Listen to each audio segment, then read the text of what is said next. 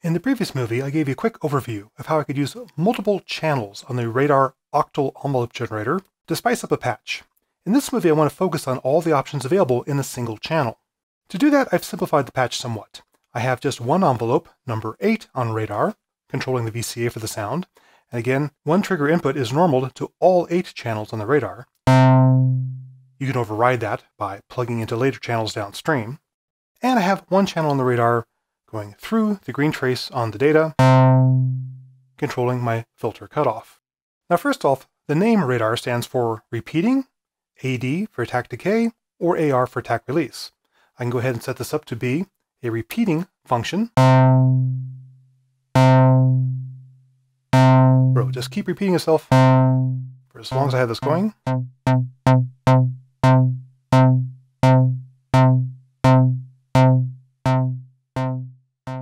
I can use it as an attack release, where it will hold that filter level high as long as I have a note held down. Or as an attack decay, where as soon as it finishes the attack cycle, it goes into decay back to 0.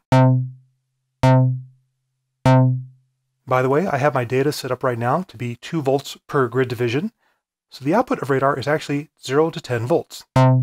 That's becoming the new standard for envelope generators. In addition to the decay stage, obviously I have an attack stage. The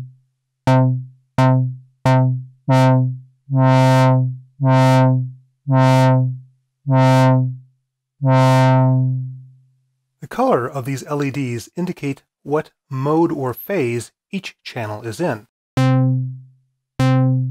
Blue is attack, purple is sustain, and red is release or decay. So you notice particularly in channel 1, it immediately goes into decay, red.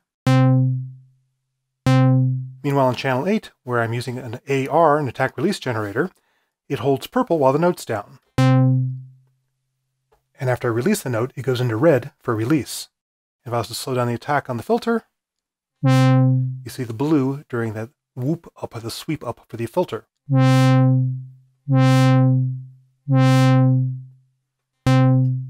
So this is the way you can quickly tell what state each channel is in.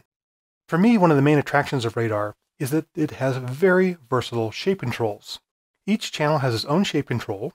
Each pair of channels has an equal or opposite control, saying whether or not the attack and decay should be the same shape or opposite shapes.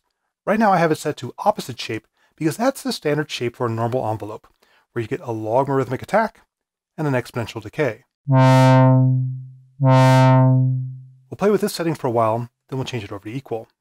I tend to start with my envelopes set at the 6 o'clock position, just a little bit away from its most bent. If I go all the way counterclockwise, the shape has an unusual little kink to it on the attack, where it rises very quickly, then rounds off to hit the very top, and falls pretty quickly.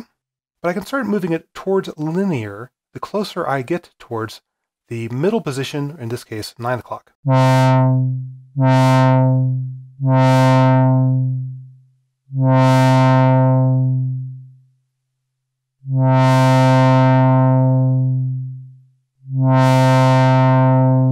you get past that 9 o'clock, you start to see that upward bow. We start getting sort of a reverse envelope shape. The attack takes longer to start and suddenly jumps up at the end. The decay takes a little while, then suddenly dives down to 0. Now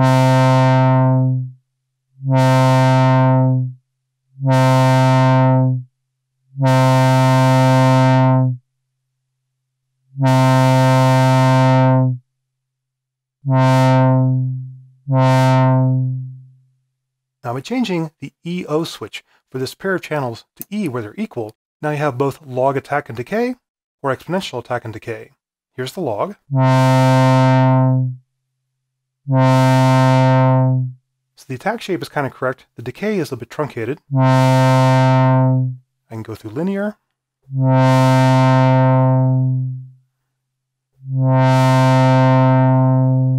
And then have them both swoop up and swoop down.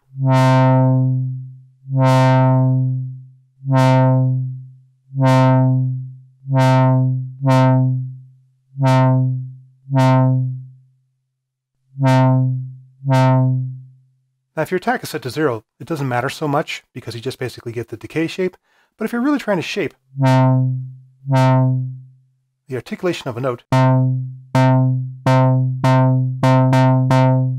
like that sudden attack, this is just a little bit of a swoop.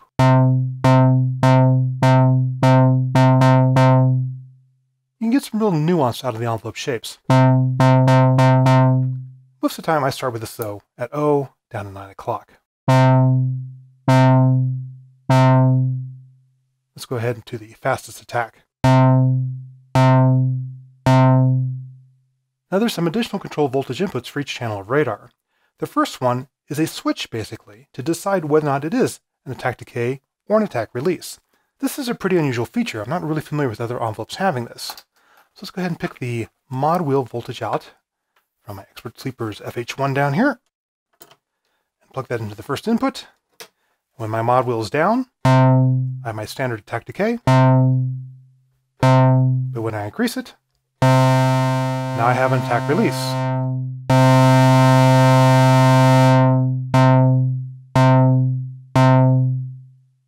The second input controls the shape. So I can start with my nice little exponential decay. Let's start changing that towards linear. And push a little bit further beyond, where now I get that logarithmic dive. You can particularly shape attacks with that.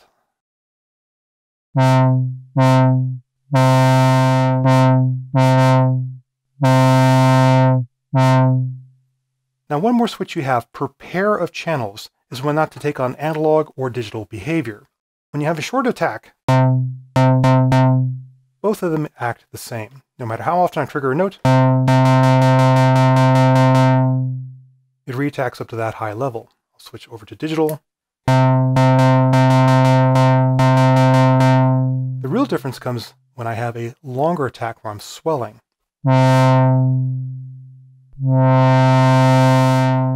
Whenever I re-trigger, the digital behavior is to always reset to 0 and start the attack all over again.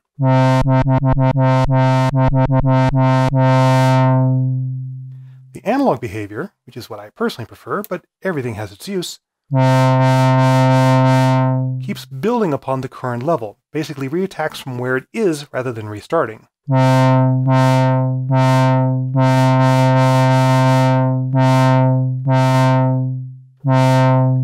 Digital, analog.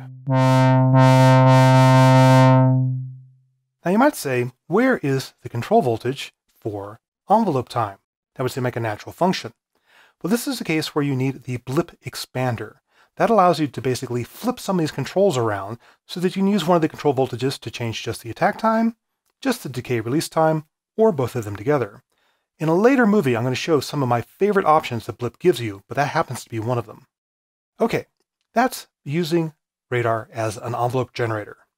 I've already showed you in the first movie how you can also gang together outputs 3 and 4, or envelope generators 3 and 4, to take the highest level of 2 envelopes running at the same time, or in the case down here, of 3 envelopes, 6, 7, and 8 all running at the same time, to create really complex shapes.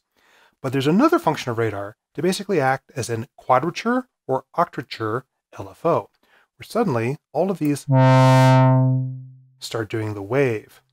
To really demonstrate what that can do, I need to put this back into my bigger system, and that's what we'll do for the next movie.